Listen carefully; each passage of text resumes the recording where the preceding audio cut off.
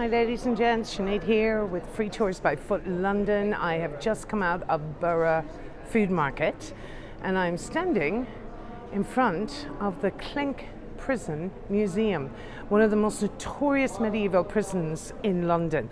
Now we're going to have a little trip inside because I want to take you in there and see some of the instruments of torture. It's quite terrifying in there actually, so I'm a little nervous about this.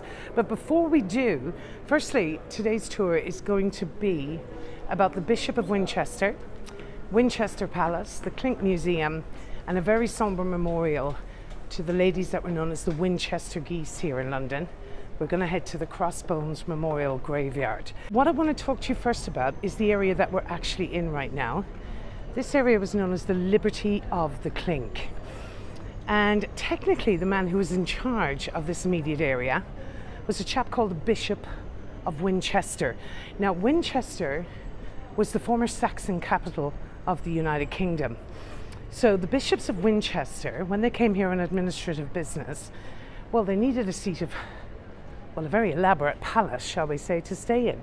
And this is where I'm about to show you, is what is called Winchester Palace. And this is in Southwark, just by the Golden Hind, between the Golden Hind and Borough Food Market.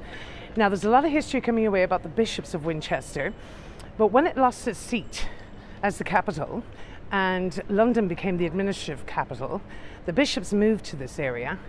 And I just want to show you the remains of what was a very elaborate and one of the most important medieval buildings in London. The 1400-year-old remains, well, in fact, these remains rather are dating back to the 1400s, of the Bishop of Winchester's seat in London. So I'm going to turn the camera around so you can see. So here you have it, right here, just in the area of Southwark, which was outside the jurisdiction of the City of London. So literally this area was ran by the Bishop of Winchester. Now the Bishops of Winchester were mostly tax collectors, and they collected tax from all the local residents in the area. But more on that to come in just a moment. This Winchester Palace is one of the largest and most important buildings in all of medieval London. It was built in the 13th century as a home to the powerful Bishop of Winchester, and it was destroyed by fire in 1814.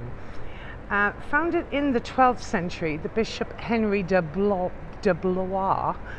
B-L-O-I-S is his name. He was a brother actually of King Stephen at the time. The palace was built to house the bishops in comfort when they were staying in London. So the remains were part of a great hall. So that's what you're looking at right now, the remains of a great hall here in the Bishop's Palace. And right up here, you will see that beautiful rose window. And this led down into vaulted wine cellars in the basement that were attached actually to the wharf here on the River Thames. So they got all the special goods came directly in here through underground passages and tunnels. So this area, known as Southwark, ladies and gents, was traditionally the area of a den of iniquity, shall we say. One of the poorest of the poor lived here in the Bishop of Southwark. It's where the theatre, the dastardly theatre, which was very much frowned upon in medieval times here in London. Actors and actresses didn't have much more social standing than the ladies of the night themselves. It's where the brothels were, and they were known as stew houses in this immediate area. And when the bridge was built across the River Thames, the first bridge crossing London Bridge, young chaps used to arrive over here, over the bridge, and it gave easy access over to the brothels and the pubs and the alehouses and the theatres in the area. And they would avail of the local prostitutes' services and the brothels in the area. Now, far from being displeased by the brothels in the area, the Bishop of Winchester actually taxed the prostitutes, and he licensed them essentially, making a considerable fortune from these poor young girls and sex workers. They were known as Winchester Geese because they were under the ward of the Bishop of Winchester. And young gentlemen would cross the river, and they would rattle their change in their pocket, be surrounded by several of these Winchester Geese who were effectively living in the worst slums known to humanity. And the cackling and the competing of the geese for the gentleman's affections is where the name, we believe, came from, Winchester Geese. Now, a very unfortunate history surrounds these poor ladies of the night in the area, because although the bishop licensed them to work as sex workers and taxed the brothels, the final insult is when they were buried. They were buried in unconsecrated grounds, and it's a massive insult to these ladies. And later on I'm going to bring you to a cemetery in the local area as well, where they unearthed about 15,000 remains of paupers, Winchester geese and babies that were all just thrown into this Crossbones cemetery without a care in the world for them. So they were good enough to be taxed, yet not good enough to be dignified with a decent Christian burial.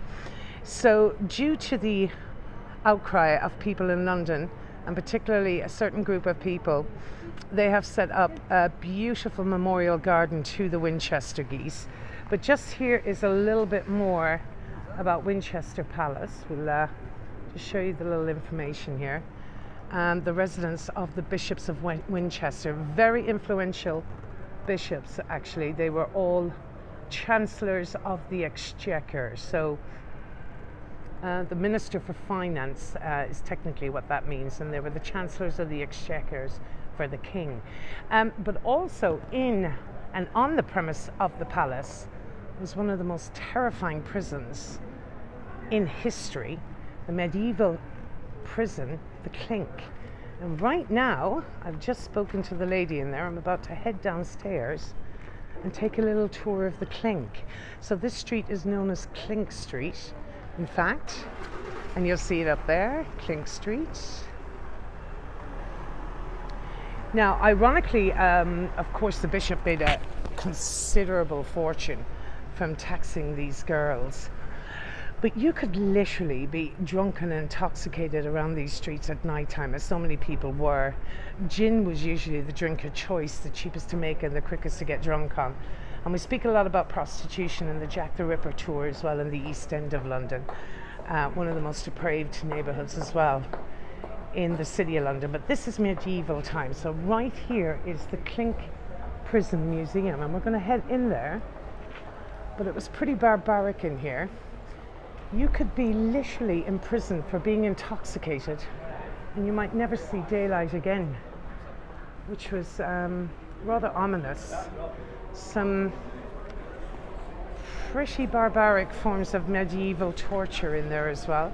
I'm just going to head in that direction, but I just want to give you this little bit of information here as well. So the Clink Prison is the name given to all the prisons that have stood on a number of sites in the vicinity. Now, we believe clink is onomatopoeic, so it's to represent the clink of the chains when the wardens were locking up the prisoners. The first prison in 1127, sorry, I'm just under London Bridge, so there's quite a bit of noise above, was a cellar in the Palace of the Bishop of Winchester. And the last was in Dead Man's Place, Park Street.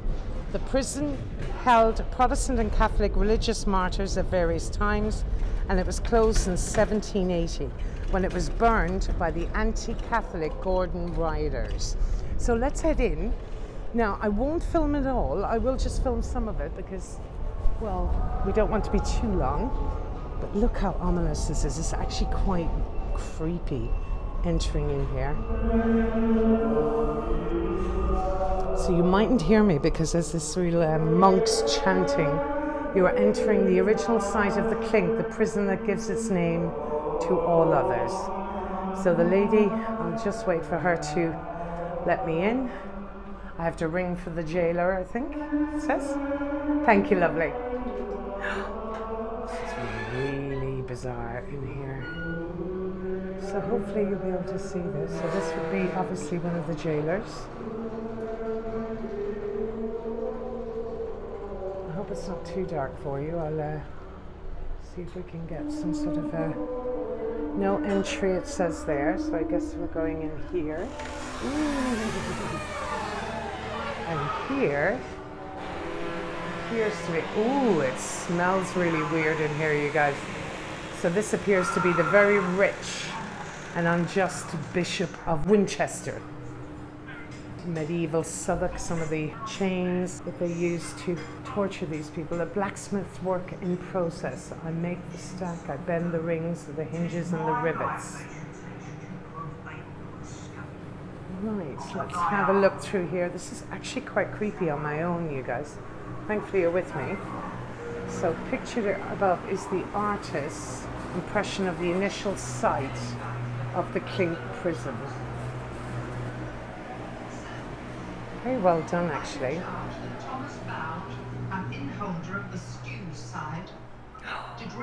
God, this is quite scary. I am such a girl when it comes to these things. If I would enter his service. The wife of the house answered for me, saying that it were great arms that I had a good master and mistress, then did take out an action of trespass in the court of the Bishop of Winchester in Southbank. So essentially Ellen arrived for a job in an innkeeper's, that's what she's saying, and it became a brothel or a den of iniquity. And she refused to work for him, so he had her locked up here in the Clink, folks. So this is where we're going to visit later on, it's the Crossbones Graveyard. And it's the prostitutes' graveyard. The plot of non-consecrated ground was provided by the Bishop of Winchester as a final resting place for single women denied Christian burials. Yet they were good enough to tax at the time. So we have some of the older clothes. You hear a woman, baby crying here. Oh my days! There's a woman hanging out of the prison wall there. It's probably a little too dark. Remains of the Clink Prison wall right there, you guys. Now we won't delay too long in here, but we'll just have a little walk around because I wanted to show you. Another prisoner here, priest obviously, Father William Weston. But this admission prices are about £8, ladies and gents. I think there's a family price as well, £6 for seniors. So these are just some of the prisoners that were, famous prisoners that were married in the Clink. John Rogers, people that were kept in here. It's the torture chambers, the one I'm quite interested in. Ooh, here we go, the catch pole.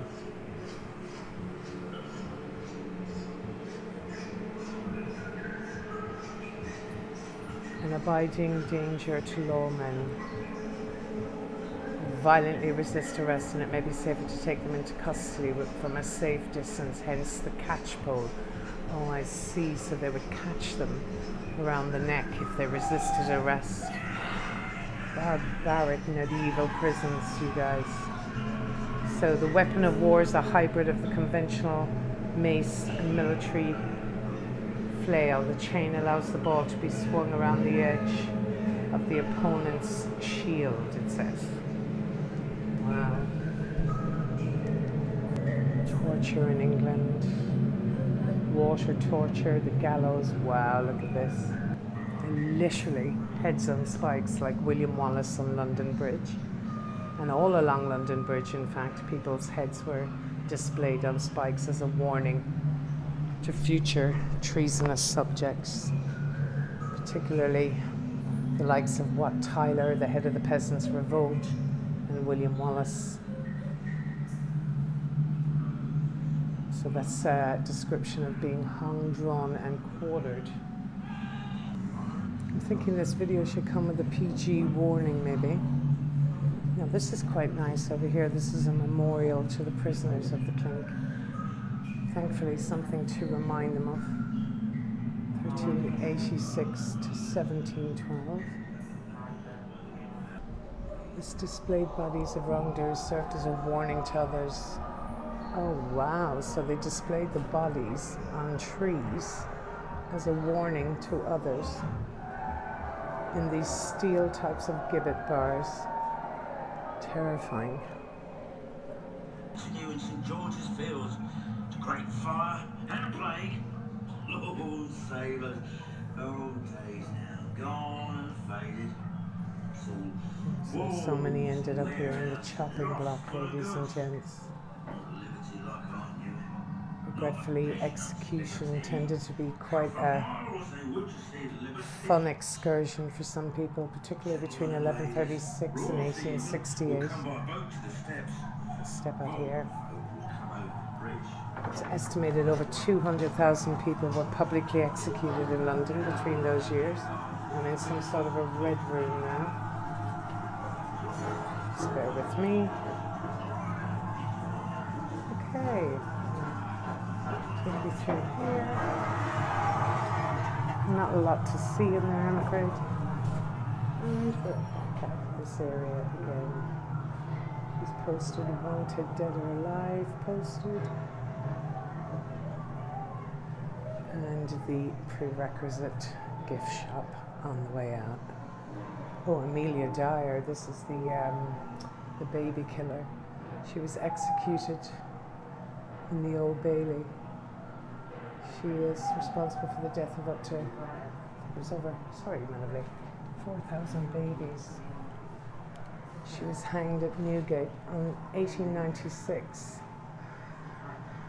She was a midwife and she was providing children of unmarried mothers, which was quite scandalous at the time, to childless couples.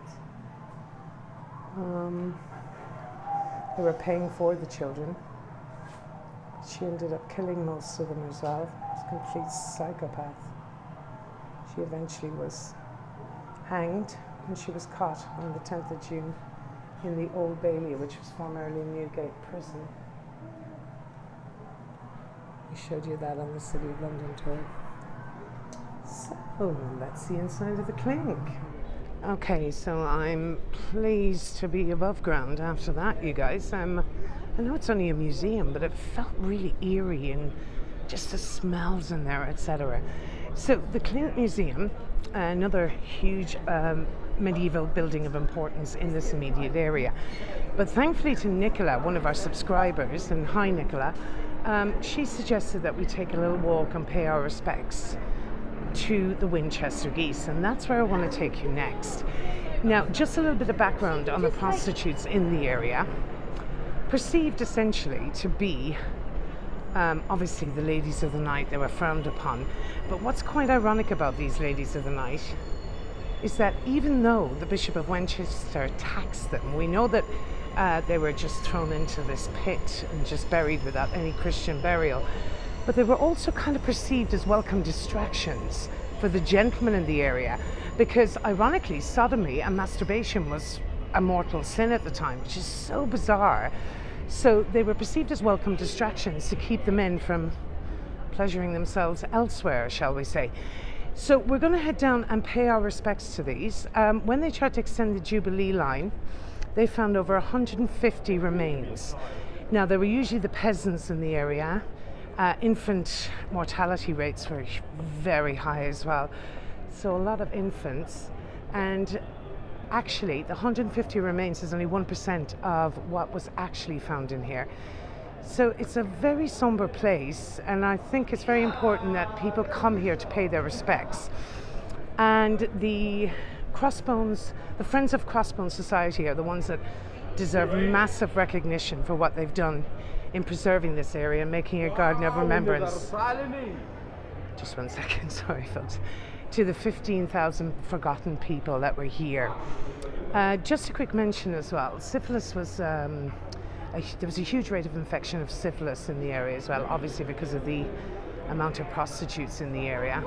There's been some very famous people over the centuries that died of syphilis actually, that I wasn't aware of.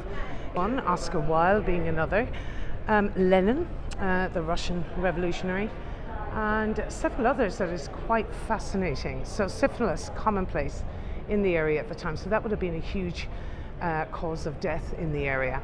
So, but we're going to go down and just say a little prayer down here, and just to show you this little hidden away, unknown burial garden of memorials to the victims, or the Winchester Geese, and the paupers in the area. So thankfully their legacy lives on with this gorgeous garden of remembrance, and I hope you enjoy it, and it might be somewhere that you'd consider coming maybe just to see for yourself when you're in London. Next stop, the Crossbone Rail Cemetery.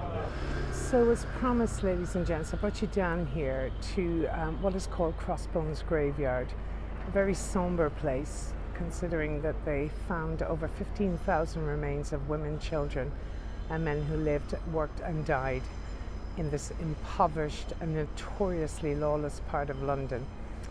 So it says here the history of the place is not confined to some distant past, it's an ongoing work in progress. Since 1966, the Friends of Crossbone have worked to protect the site and to raise awareness of its historical, cultural and spiritual significance. So initially, when they were unearthing an extension on the Jubilee line, they found remains of over 150 people, which was only 1% of the amount of people that were actually buried here. The Museum of London arrived and they excavated the site and found these remains. So now people come here to pay tribute to the Winchester Geese and the paupers that were left here and buried here in unconsecrated grounds. As previously mentioned, they were good enough to be taxed, yet they weren't given the dignity of a decent burial. So thanks to the tireless work of the Friends of Crossbones and the poet John Constable, they usually have a vigil here on the 23rd of July every month to remember the forgotten, essentially. So these ribbons are all to represent the lives that were lost and so cruelly disregarded in this pauper's gravesite in London. So amazing work by these people to ensure that their memory lives on. I believe the Dean of Southwark comes here once a year and will perform a mass here for the lost souls. So a very somber graveyard here in London, a little bit off the tourist track, not something that people are too familiar with, but the history of the Winchester Geese. And they were the ladies of the night under the ward of the Bishop of Winchester, and framed there in the background by the Shard. So make sure you come here to pay your respects. You can tie a little ribbon there on the wall as well. I seem to have stumbled upon a film crew here as well. So may they rest in peace.